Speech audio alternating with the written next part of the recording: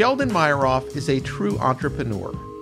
He launched Direct Recruiters, Inc. at the age of 31 and successfully grew the business to a major executive recruiting company.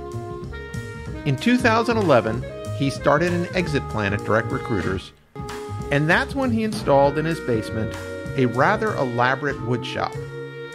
And over the past 7 years, he's turned a hobby of woodworking and furniture making into a booming business.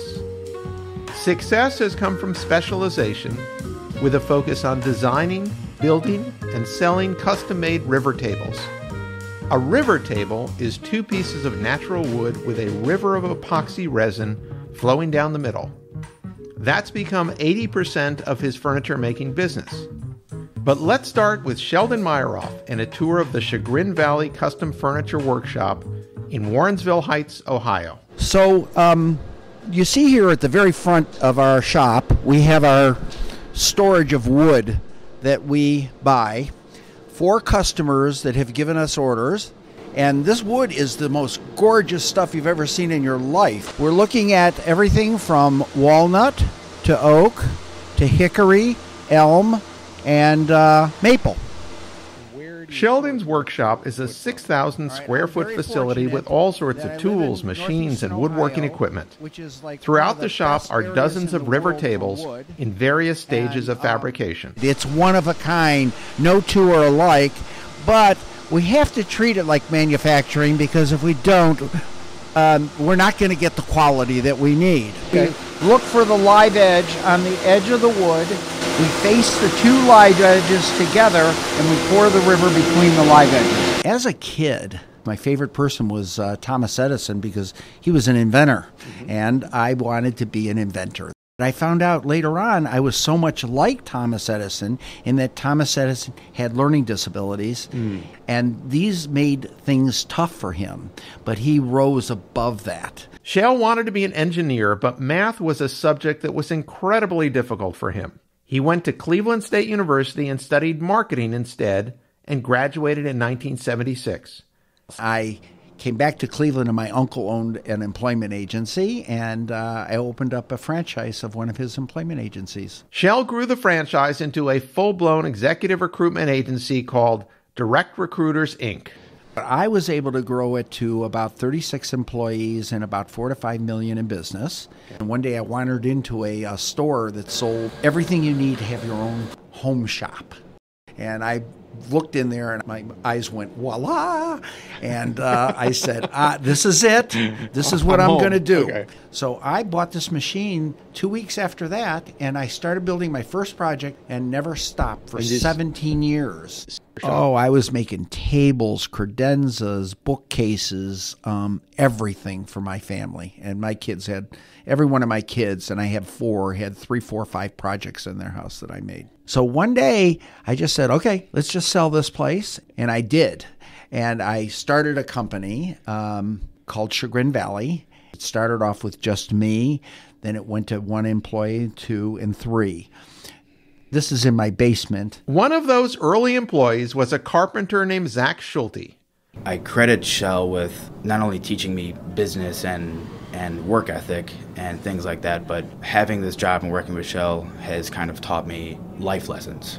You know, it's made me kind of more mature, learn what it takes to be successful in this world. So he's taught me a lot. I describe Shell as the absent-minded professor. He's one of the most unique people I know, but he's got one of the biggest hearts, and he's just, I mean, he's a great guy to work for all around. Let's get back to our interview with Sheldon. I basically failed those 3 years in business. Okay. I tried to be everything to everybody. So if somebody said they want a bunk bed, I build them a bunk bed. If a guy says I want a stereo cabinet, I build him a stereo cabinet. So I was making all these different projects, didn't really know what I was doing, hadn't been in a manufacturing business ever in my life, and didn't understand the concepts of how to make money in the furniture industry. I found my first niche was barn doors. Everybody on the planet wanted barn doors. So I started building barn doors a couple years into that. Barn doors paid the bills, but it was an entirely regional business, building and installing the doors in Northeast Ohio. The real change came when a customer asked Sheldon if he could build a wooden table with resin snaking through the middle in the shape of a river. They said, "Can you put resin in here?" So I turned around to Zach. "Zach, can we put resin in here?" Zach says, "What's resin?" So we went on the internet and we saw how they did it. I said, "Okay, we're going to do this resin table." So we poured this table, and God must have been looking over us. We didn't screw it up because we're dealing with a $1,000 piece of wood, and we're dealing with about $800 worth of epoxy. And we could have screwed the whole thing up so bad we'd take the whole thing and throw it in the garbage can. But it came out great. Okay. So then we got a second and a third and a fourth, and we're getting all these orders for epoxy resin. We had to make them faster, and they had to be more beautiful. Sheldon, Zach, and the team at Chagrin Valley Custom Furniture moved out of Sheldon's basement and into a new and expanded workshop facility. And they started making dozens of river tables, which sell for an average of $8,000 per table. So all my competition were Etsy guys working out of their barns, basements, and garages. Okay. That could do it for cheaper than I can do it because we have a high-level manufacturing process out there. And they had no clue about marketing.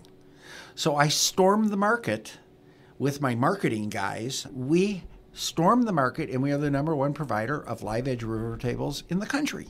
Wow. Has COVID-19 had any positive or negative impact on your business? I'll tell you it's been positive, and I'll tell you how. Okay, good. So people who have money, and we deal a lot with baby boomers, they got all the money right now. They've stockpiled it. They were smart. They saved, and they're going into their retirement homes, and they want to live a nice life, but they can't travel. They can't visit their grandkids. There's all these things they can't do. So they buy a nice table for their house. What do you see as the future to this company? Can it, you said you're doing, 10 to 12 tables a month. I mean, could you do 20, 30, 40? Or, how big is this market? Okay, so yes, I could see doing 20 or 30 tables, but that's not nearly as fulfilling as find another niche that we can go and dominate that other niche. I would like to develop 2 other niches, and we've developed them.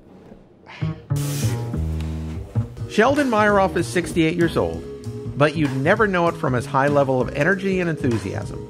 He loves what he is doing, and he is so proud of the team at Chagrin Valley Custom Furniture. And the river table has become the niche for Chagrin Valley Custom Furniture.